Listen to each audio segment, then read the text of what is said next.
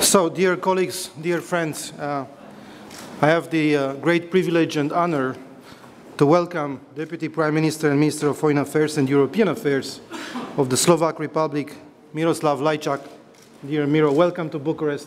Thank you very much. We are honored that you have accepted this presence at the panel dedicated to the current challenges we are facing within the EU. What a better time for discussing these issues. And there are quite a few, I would say. We are probably facing now the most challenging period for the European Union since its creation, with such a broad range of complex situations to be tackled, both internally and externally. We have the persisting instability in our neighborhood. We have global security threats. We have economic issues. Of course, the magnitude of the recent migration wave, but also the terrorist phenomenon which is growing. All these are unprecedented challenges that we have to face with. And this is a crucial junction when we are called to determine what is the answer of the European Union. In our view, we need more than ever solidarity, we need unity, we need common action. We need to do this in order to defend our common values. We need to cooperate closely, we need to identify the solutions. And the experience so far showed that we cannot act in isolation, neither inside the EU nor on the global arena, if we want, of course, to achieve long-lasting results. National unilateral solutions simply don't work. So we need to act more effectively together in meeting challenges like the fight against terrorism or the management of migration. The debate on migration will continue to be high on the agenda, that's for sure, and for quite some time. So we need a fundamental reframing of this debate, resulting in a balanced and sustainable migration strategy that will help to address the root causes of this phenomenon. If we also speak about fighting terrorism, we need a coordinated and structured approach also at EU level, ensuring a proper balance between security and fundamental rights and freedoms, including the free movement of persons, which is a fundamental pillar of the European Union. We need also to enhance the European Union's role at the global stage, to foster stability, to foster development, to engage more with our international partners.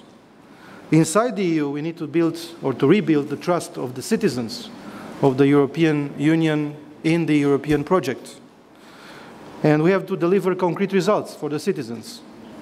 Economic growth, new jobs, more competitiveness, the completion of the single market, the developments regarding the economic and monetary union, they might play a key role in this process.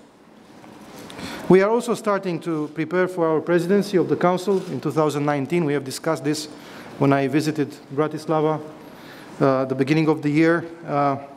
For us, this is the first such kind of exercise, and we are looking forward to exchange experience, in fact, for you to share with us your experience in the preparation of the presidency of the European Council in the second semester of next year. This is a huge challenge, but also, I think, an excellent opportunity which allows for an enhanced multiple responsibilities, to assume more responsibilities in the European decision-making. There are many dimensions to take into account in the preparation stage. We have started our reflection process, but we are looking forward to learn from your experience and how did you cope with the challenges in preparing the EU presidency. As I have mentioned at the beginning of my intervention, I want to thank again to His Excellency Miroslav Lajčák, Deputy Prime Minister and Minister of Foreign and European Affairs of Slovakia, a very good friend of Romania.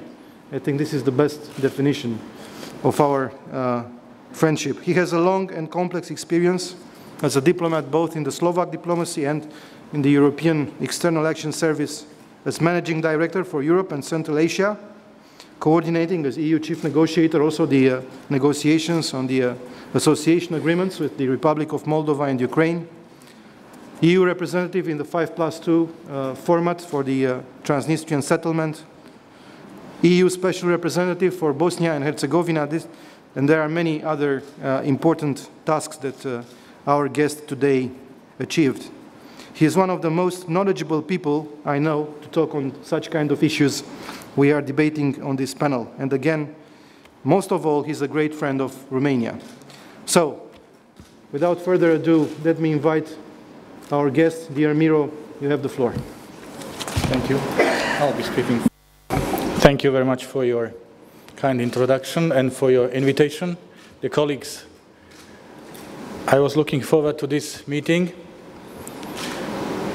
and I'm pleased to have the chance to see the crème de la crème of the Romanian Foreign Service. This is not flattery. I mean what I say. First of all, having been ambassador myself twice in my career, I have a great appreciation and admiration and respect for the job of an ambassador. We all know how important it is. It's not the job that you can measure or quantify on a daily basis, how much you have done, but obviously you can do tremendously lot to improve or not to improve relations between your country and the country you are posted to. And I also want to say right at the beginning that I have always had a great respect for Romanian diplomacy that has been always traditionally very professional and very committed to promote and defend interests of your country, and that's exactly how this job should be done. Bogdan asked me to focus particularly on the preparation of our EU presidency that comes in the second half of the next year. That means less than 10 months from now. But before that, I would like to make two other points. First one on our bilateral relations, which are exceptional, very strong, built on a very solid basis. As they like to say, we are sharing common values, common challenges, but this is not a cliché. And there have been important moments in our history when both Romania and my country, whatever its name was at that time, were standing on the same side of the barricade. I want to mention the period between the two wars, when Europe was challenged by the threat of revisionism, and it was the wisdom, the strategic vision, and the leadership of your legendary Nicolae Titulescu, who was promoting protection of stable borders, maintenance of peace, good relations between large and small states, respect for sovereignty and equality of all nations, collective security, and also prevention of aggressions. And it's a sad irony that all these principles are becoming more relevant today than we have ever expected them to be. I should also mention, and I'm glad to be able to mention here, the instrumental role that your army has played in liberation of my country from fascism and Nazism in the Second World War. And this is what we remember very well in Slovakia, what we cherish, celebrate. Last Saturday we had the celebrations or the commemorations of the 71st anniversary of the Slovak National Uprising with the presence of your President of your Parliament, who also visited what is the largest military cemetery of Romanians abroad, which is located in central Slovakia near the city of Zvolen. And my third element that clearly fortifies what I said about the quality of our bilateral relations is your role, or better to say, no role of your country in the occupation of then Czechoslovakia by the 5 countries of Warsaw Pact, 21st of August 1968. Not only Romania refused to participate, but also in strongest terms condemned the action, and given the circumstances at that time, it was a very brave thing to do, which we remember and will not forget. But there are many other things we have in common. One of them is the respect for international law, which is not so much in fashion these days, but we believe, both here in Romania and in Slovakia, that we have to have one set of rules and principles that should be applied to everyone. Every country should respect it, be it big or small. Otherwise, we risk ending up with several subsystems with different rules that will be defined by the country that is strongest in that given region, and this is not where we want to end up. Unfortunately, it looks like we are going there. Nowadays, both Romania and Slovakia are firmly anchored in the European Union and NATO, which helps us to enhance our bilateral relationship to a new and higher and more complex level. You know that Slovakia was the first EU member state to ratify Romania's accession treaty to the European Union, and you also know that we are consistently and loudly supporting what has been long overdue, namely your inclusion into the Schengen system of the European Union. If there is a Schengen system, that's another story, we can discuss that. We have very close position on a number of foreign policy issues, be it our support for the Western Balkans integration into the European Union, be it our support for Republic of Moldova's democratic and European transformation, be it our position on Kosovo, be it our position on the protection of national minorities, but also a number of issues on a geopolitical scale. And there is one more special phenomena that brings our two countries even closer together, and this is the Slovak minority living here in Romania for more than 2 centuries, living together with the majority population in peace and harmony. For more than 2 centuries, the Slovaks in Romania were able to maintain their national identity, their language, the culture, the traditions, their beliefs, and obviously we know that this would not be possible without a positive approach from the Romanian people. 2 years ago, we held a seminar organized bilaterally by Romania and Slovakia with the President of the Council of Europe, and at that time the Deputy Secretary General of the Council of Europe said that NADLAC, this is where the seminar was held, could serve as a cultural model for other ethnically mixed settlements in Europe. And I think we could and should do more to promote the model of coexistence of majority and minority here in Romania, rather than witnessing promotion of other models of minority policy. The fact is that the Romanian Slovaks, as we call them, are fully integrated, they are bilingual, there is definitely no hidden political or any other agenda, neither on the side of Slovakia nor within the community itself. So all these are facts, and these facts show that our two countries have so much in common and that we are natural allies in this difficult and challenging world, and I think we can do more to use this to promote our views and our interest whenever and wherever we share them, and there are many cases. My second point is on the current situation in the European Union. Not easy, obviously. This could be a topic for another lecture, which I was not asked to deliver, so I won't. I just want to make 3 short points. Number 1, migration, definitely challenge, the biggest challenge, unprecedented challenge. Definitely Europe was unprepared. Europe is still not in a position to react adequately to this. There is no clear strategy. There is no clear leadership.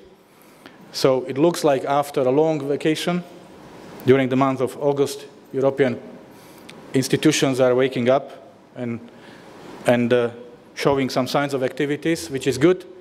What is equally important, or even more important, is that we approach this complex issue in a comprehensive manner.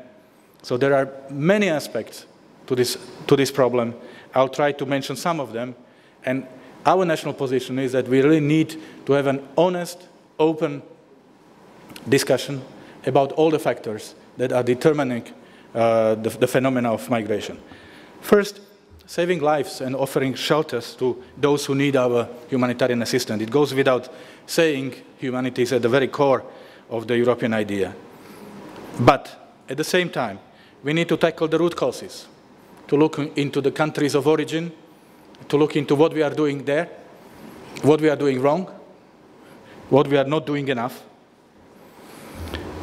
Furthermore, we need to fulfill our responsibility when it comes to the protection of external EU borders, and in particular the Schengen borders. Right now, as I said already, there is no Schengen. You know how difficult it is to get the Schengen visa for a serious businessman. Now we have tens of thousands of people marching into Schengen without being stopped, without being controlled, without being registered. And we are pretending that there is no problem with this. It is a problem, it is a huge problem. We need to break the smugglers' business model. There are people who are making huge money on other people's sufferings and lives. And I don't see enough effort undertaken by our intelligence services, by our police, to act in a coordinated manner to destroy this network of people. As long as this is a good business, it will continue. We need to restrain access to our social benefits, because apart from people who really run to rescue their lives, we all know that there is a huge number of people who are coming for better living conditions. What's the purpose once you are in Calais to try to run into Dover? Is there a civil war in France, or is it not a safe country? So try to convince me that these people who are trying to run from Calais to Dover are running for their life. No, that's not true. So we really need to deal with the issue as it is, and we need to divide those who need our assistance and rescue from those who are only economic migrants. We need to offer solidarity to our EU partners, those who are unable to cope with the responsibility, so we shall help them. We are not doing that enough. We have to be better coordinated, more effective in protecting our external borders. Obviously, we need to take into account the specific situation, including the historic and social sensitivities in different countries. Because right now, the approach coming from Brussels has been, and I'm a very pro-Brussels person, that's why I'm so openly critical to it. It's very bureaucratic, technical. Quotas, accept quotas, and the problem is solved. No, the problem is not solved with quotas. It will not stop the business. It will not stop the influx. Let's not pretend that that discussion about migration equals the discussion about quotas. Quotas are part of the discussion, but it's certainly the part that is dealing with the consequences, not with the root causes, and not with the loss of lives, and not with the dirty business. Obviously, it would be naive if we wanted to ignore that all this brings with it also potential hidden terrorist threat. And it's also something that we have to look into. Life is teaching us not to be naive, and we should not be naive. And finally, we should safeguard our freedoms. So whatever measures we undertake, they must not steal the freedoms we were fighting so hard to be part of, and to limit, I would say, the comfort of our own citizens. So any solutions that would suggest that we close our borders, that we eliminate Schengen, so on and so forth, would be the solutions that would be hitting hard our own citizens, and therefore it will not be good solution. My second point on the European Union is that it's really important, it's crucial for EU to act as a global player, to be in a preventive, proactive mood, and to be able to play its role on the global scale, particularly when it comes to our closest neighborhood, be it in the south, be it in the east. But we cannot aspire to be a superpower, which is what we are willing to be, if we are unable to sort out things in our closest neighborhood. And that's very important. Ukraine, an issue I'm sure you've discussed already, and we will be discussing. One sentence. Two biggest challenges Ukraine is facing are peace and reforms. When it comes to peace, we have Normandy format and we have the Minsk group. We shall respect, we shall support, and we shall insist that the commitments are implemented by both sides. When it comes to reforms, I think the European Union could do much more. We have the know-how, we have the expertise, and this is where I would like to see greater visibility of the European Union, assisting Ukrainian people to change the model of functioning of Ukrainian society and to help them transform into a European direction, because this is what the Ukrainian citizens want. They clearly demonstrated it in Maidan and afterwards. Somehow I have the feeling that many of us are making very tough statements in favor of Ukraine, but when it comes to concrete support, then we are shy. So I would definitely rather see this vice versa. And Russia, whatever we think about Russia, Russia is here. It's nowhere to go. And we have no policy on Russia right now, because no business as usual is no policy for me. So I understand that in the aftermath of the annexation of Crimea and of the criminal behavior of Russia in the eastern Ukraine, we said we cannot no longer have the business as usual, but it's been more than a year now, so it's probably time to start discussing, okay, so then what business are we going to have with Russia? No business as usual, that means the different business. Let's discuss what different business. We cannot ignore Russia, it's too big, it's too important. You cannot isolate a country that is permanent member of the UN Security Council. So I really believe that both within EU and NATO will have to start a discussion about how we see our future relations with Russia in the months and years to come. There is clearly no return to what it was before, but we shall not continue being in limbo. Another challenge which is particularly relevant to our presidency is the UK's referendum. Some call it Brexit. I don't like this word because it somehow presumes the outcome we don't want to see. Obviously, we want the UK to stay in the European Union, and this process might very much coincide with our presidency in the European Union. When it comes to our position on the issue of the UK referendum, first of all, we want to see not UK leaving the European Union, but UK staying in a better, reformed, more efficient, less bureaucratic European Union. So when Prime Minister Cameron presented his views of the process to us, we said we support many of them. We really believe that a number of the points is very relevant. There are two buts when it comes to Slovak national position. First of all, no limit to free movement of persons. We will never accept that. And second, we are very skeptical when it comes to opening up treaties.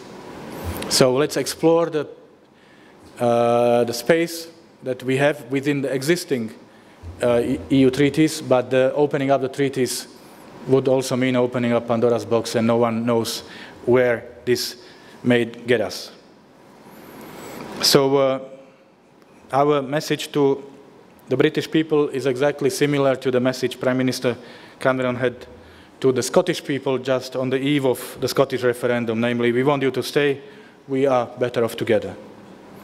And now finally, let me turn to the topic of the preparations for our EU presidency. And I will share with you the details of the process. You are coming 3 years later, which is a good time to start thinking about the process. Because it's a big thing, particularly when it's the first presidency, which is the case both for Romania and for Slovakia. It's a unique opportunity for a country to promote itself, but also a challenging responsibility. In our system, it's my ministry, Ministry of Foreign and European Affairs, which is responsible for organizing and preparing the presidency. And we started exactly 4 years prior to the presidency, 1st of July 2012. Normally the countries that for whom this is a routine, they start 2 years before. But my first recommendation to you is take time. You never know, and it's better safe than sorry. And therefore I suggest that 4 years in advance is good. Why? Because this gives you time for effective planning, for management, and of course of people. So what were our first steps? First, we established several coordinating bodies and working groups for particular agendas. First, logistics and organizations. Second, personnel and administration. Third, financial and budgetary issues. And fourth, communication. And we involved experts from all line ministries and made them part of these groups. Secondly, it's very important to have early and regular cooperation between the foreign ministry and the line ministries, because I can tell you what was the situation in Slovakia, and I would not be surprised to see that it will be sort of similar here. The number of line ministries have the feeling that presidency is something for the foreign ministry to deal with, and they don't have any business with that. So it's really important to make them aware, both on the political and experts level, that everybody is responsible for the presidency. And ironically, after Lisbon, it's probably the two most knowledgeable people about EU affairs in every government, which is the Prime Minister and the foreign ministers, are the only ones who are not chairing the councils. Everybody else is chairing the council, so ministers must get ready for that. And I would even dare to say they have to get adequately scared of the presidency, so that they take the preparations seriously. We have up-to-date presented 17 documents to our government, documents that were drafted by my ministry and then approved by the government, so that we have got now governmental resolutions tasking concrete ministries to do concrete things. And these documents are, again, covering all fields that I mentioned: logistics, organization, financial planning, personnel, presentation, and communication strategy, and also regular progress reports. That means that I submit official progress reports to the government on a regular basis, so that there is an official assessment of the state of the preparation and of the challenges of the shortcomings, if there are any. People, extremely important. And it's not only selecting the right people to do the job, but also to have them, give them time and the possibility to develop good interpersonal relations with their counterparts in trio countries, because trio communication is extremely important, and also EU institutions. And to give them necessary training, because, let's face it, we do not have people who are now immediately absolutely ready to take up the job of presiding over working groups. They need to be trained, and training takes time.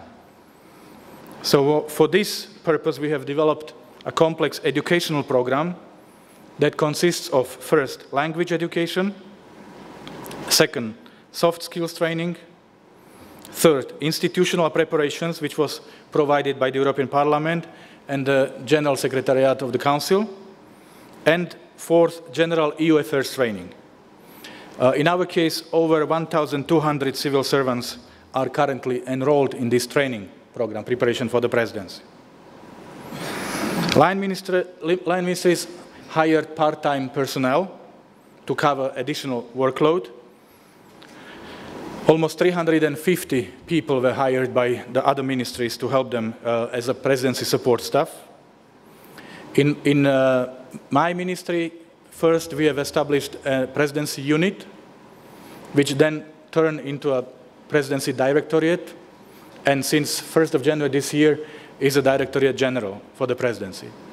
So we have a Directorate General for the EU affairs, which continues to deal with the substance, with the EU agenda. And we have the Presidency Directorate General, which deals with the organizational and logistical issues. And we have 60 people working in that Directorate General preparing our presidency. We are doubling, or more than doubling, number of our personnel at our permanent representation in Brussels. So our standard numbers are just below 100 diplomats, plus administrative staff. We will end up with 217. For that purpose, we had to find and lease a new building, because our existing building was just not big enough. And doing all this, again, requires a lot of time. So we really have to do the planning well in advance. What else to pay special attention to in early stages? The most sensitive issue is organizing and carrying out the public procurement, because it's relatively easy or manageable to do things that are fully under our control. But there comes a moment when you have to go out and organize things like public procurement, which you are no longer in control of. And this process obviously is time-consuming, and therefore it's really good to start organizing public procurements at least 2 years in advance, because this could be tricky. Procured services include security, transport, catering, accommodation, accreditation system, just to mention a few. What's also important is to, at early stages, to start planning for the informal ministerial meetings. And now I'm not referring to the agenda, but rather to the venue. And because you really have to find the appropriate place, and you have to equip the place, make sure that it meets all the necessary technical requirements and security requirements, and then also to provide transport and all of this We'll be hosting some 18 informal ministerial meetings, so I think this is more or less routine. You will have to decide whether or not you want to, apart from all this, whether you want to have something big, like Eastern Partnership Summit or any other summit. We do not plan to have any. There is no demand for that. I was volunteering for Eastern Partnership Summit, but Natalia German was faster, and she offered Moldova, which I gladly accepted. But the truth is that 2016 would be too early after Riga as well. What's also important is the general political consensus, that understanding of the presidency as a national ownership of all political parties and of the whole society. It should not be and must not be seen as an elite project, something that has nothing to do with the rest of the country and the rest of the people. In our case, it is even more specific, because our presidency starts 1st of July next year, but we will have parliamentary elections end of February or beginning of March. So technically speaking, we are preparing the presidency for the incoming government, which we hope to be still us, but you never know with the diplomacy. So we want to make sure that everybody feels part of the process, so that we are not blamed by those who might come after that they know nothing, they disagree, they would have done things differently, and so on and so forth. For this purpose, we have signed a memorandum with all parliamentary political parties already in March 2013, and all political parties agreed to two principles. First, that the presidency is an issue of national interest, and the success of the presidency is in the interest of every political party. And second, that the preparation of the presidency will not be misused for daily political bickering and will not become a part of the parliamentary campaign. And so far we have managed to have this respected. Also, thanks to the fact that every document, I said we already have 17 documents approved by the government, each of them was beforehand sent to the political parties for their consideration, for their comments, and only after that went to the government. And I am holding regular briefings with the leader of parliamentary political parties, again to inform them about the progress of the process, so that they feel involved, they feel the responsibility, or at least the ownership of the process. And obviously we are absolutely open to any political party, any politician at any time to answer any question. I think that's very important. It is important to develop good coordination and communication with the government and with the national parliament. Parliament has a great role to play in the presidency. There are prescribed activities that are undertaken by national parliaments, so it's good to make sure that Parliament is aware, is early enough in the process of preparations, and of course the coordination between the government and the Parliament is instrumental here. Budget. So we are aiming for a budget at the level of approximately 70 million euro, which will be the lowest presidency budget among the Visegrad 4 countries. For your information, the most expensive or the largest part of the budget comes to the personnel-related expenses. That means sending all the people to Brussels and all the apartments and salaries and everything. In our case, it's like 27 million out of 70. And the public procurements. Another important element is the sponsorship. Again, if we want to decrease the budget, to lower the budget, we have to engage the private sector. In the case of Slovakia, we did not have a law regulating sponsorship.